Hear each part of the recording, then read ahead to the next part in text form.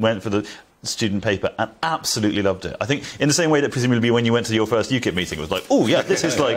I found it. Yeah. I found it, yeah. And absolutely, just the whole thing of putting together a newspaper, the writing, the editing, the pictures, the headlines, it just felt like, yeah, if I can make a life out of this, then I've done pretty well. And then that obviously, I did history and stuff, and that obviously shaped, once I got into journalism, I sort of orbited around politics and current and policy. And the Telegraph, you were there for a long time. Yeah, I was at the Telegraph for 10 years, including being one of the many people who had to call Boris to, ask, when could we expect this column, which we were meant to have... You see, everyone says this. Everyone says this, that this weekly column, for which he was very highly paid, that he often didn't know what subject to write about.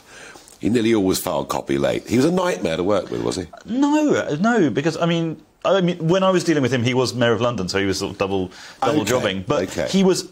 When the copy finally arrived, it was impeccable in a way that is very, very... So anyone who says that Boris is not a clever guy or doesn't have a brain to him, absolutely, like it. Yeah. There's very, very few people who he's just disorganised. Yeah, but when he sat down and focused and the words came out, they were absolutely... It was so rare that you'd have to even query anything. Yeah. Now, I've spoken to other people that work with him on the Telegraph and at the Spectator, and it's almost sort of perpetual chaos in motion, really. But that's who he is.